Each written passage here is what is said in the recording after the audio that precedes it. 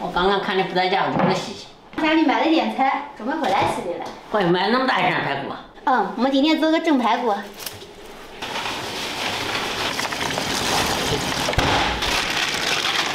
是吧？昨天俺洗澡放下来的累积的。不是放在洗澡间盆里面吗？俺帮你洗一洗。小凤，你看我们家小猫该大嘞。妈怎么了？你看边上这一块都被它坑的。没事，把它削了就行了。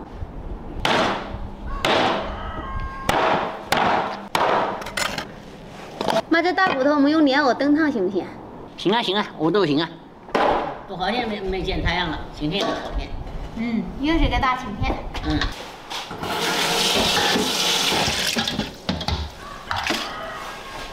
那你帮我铺几个大伞好。哦，好。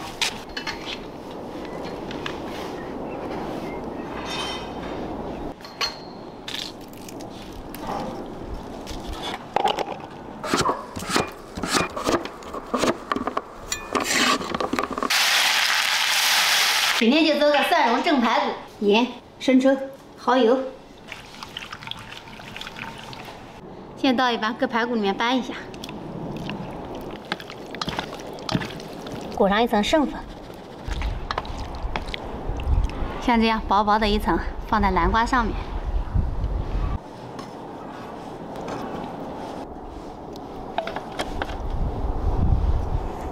剩余的蒜泥也铺在上面。剩下的就交给老妈了，那你打火烧啊。哦。吃饭喽！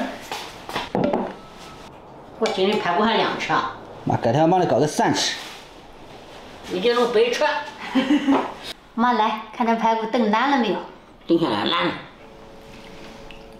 看妈的要喝的呀，不用费劲啊。家家哪还要都能吃。我妈吃应该不费劲。不费劲。来个蒜蓉多一点的。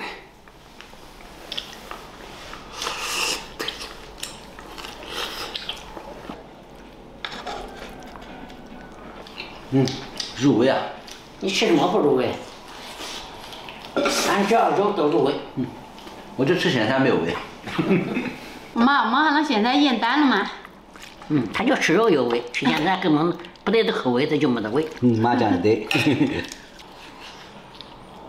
藕断丝连，拖拖拉拉的，老母猪吐火似的面吃。这话讲。是妈讲的。我讲你的吧，我什么时候讲过小凤的？这是我妈讲你的，你别搞错对象了。那这南瓜也够好吃。我也来一块。湿绵绵。